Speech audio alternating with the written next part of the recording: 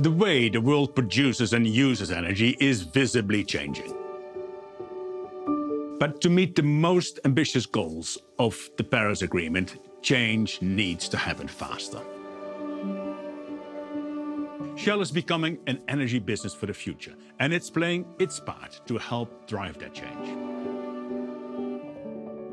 Our scenarios help inform our thinking and show how the energy system could transform quicker. The transition of the world's energy system is happening while global population is growing, potentially to 11 billion by the end of the century.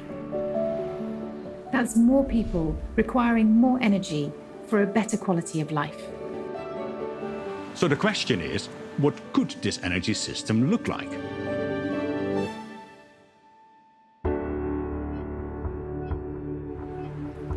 For the global economy to achieve net zero carbon dioxide or CO2 emissions, electricity, primarily from renewables, as well as hydrogen and biofuels, are expected to be important in the future energy system. Shell scenarios explore a range of possible futures to help make better decisions today for tomorrow.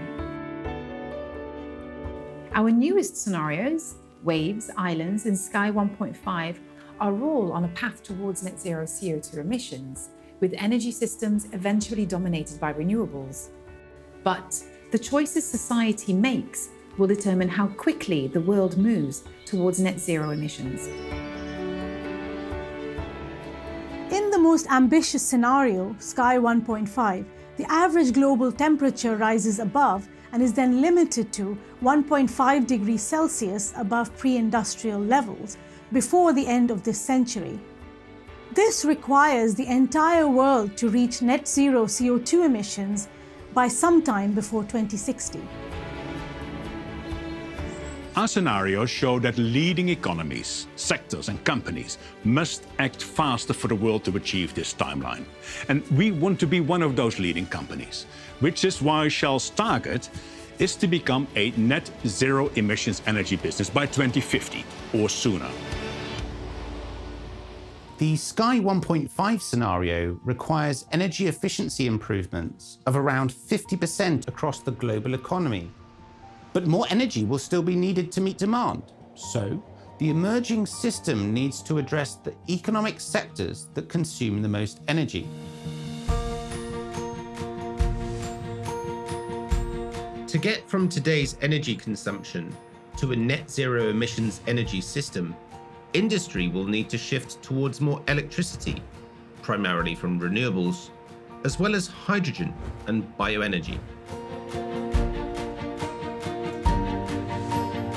Currently in transport, energy consumption is mostly from oil-based fuels. But the use of hydrogen and biofuels will need to grow, as will electricity, mainly from renewables. Today, buildings mostly consume energy from non-renewable sources. In the future, they will require electricity mostly from renewables, with some bioenergy. Deep electrification of the global economy is needed to achieve net zero emissions, which means more than tripling electricity consumption.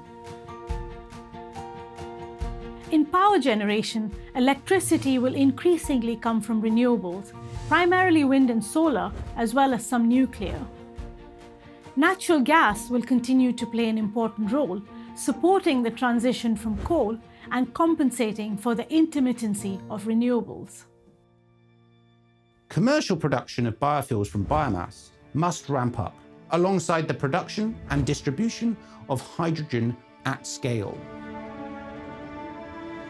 To achieve Sky 1.5, unavoidable emissions are removed from industrial processes or from the atmosphere using both technology and nature.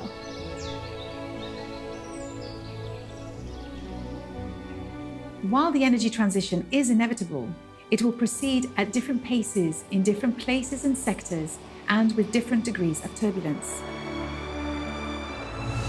Faster progress needs pioneering leaders in government and businesses to act. Government policy and greater alignment will also be crucial. country by country and sector by sector, with each needing a different approach to unlock well-directed investment.